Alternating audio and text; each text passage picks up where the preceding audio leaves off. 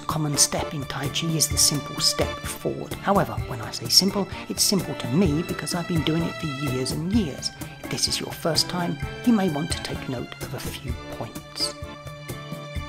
Step forward and slightly out to one side. Body weight is transferred between one leg and the other slowly and with control.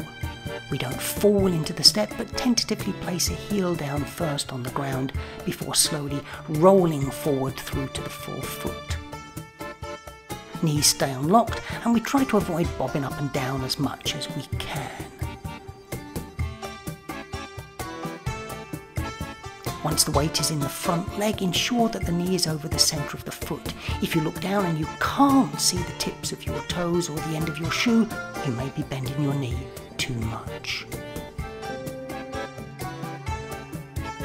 In this variation of the above step, instead of stepping in front of you and slightly to one side, you're going to take a wider stance that your heel goes out a little further to the side, touches the ground, and then gently eases the body weight from the back foot into the front leg.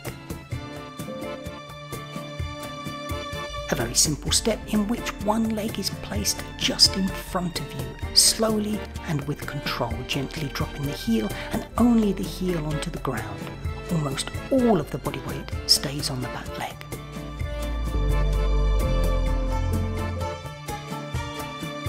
This is pretty much the same as the heel step, but instead of the heel touching the floor, it is the toes of the foot. Once again, most of the weight stays in the back leg.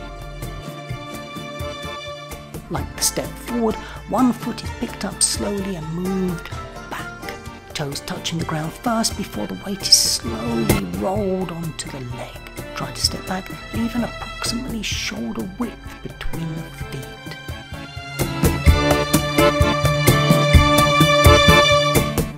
This simple shuffle is motored by the turn of the waist. By turning the waist one side and then back the other way, the feet follow and shuffle along. Try it. Just follow the weight and the turn of the hips.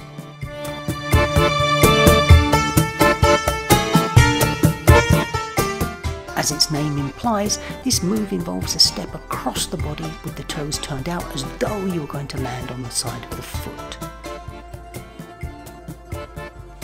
Whenever we use this step, we are in transition, so it's not held for very long before we step forward again. This move, although a little more complex, is one of the most smoothest and most efficient transitional moves in Tai Chi. Spend a little time getting familiar with it, as it enables us to turn 180 degrees with ease and fluidity.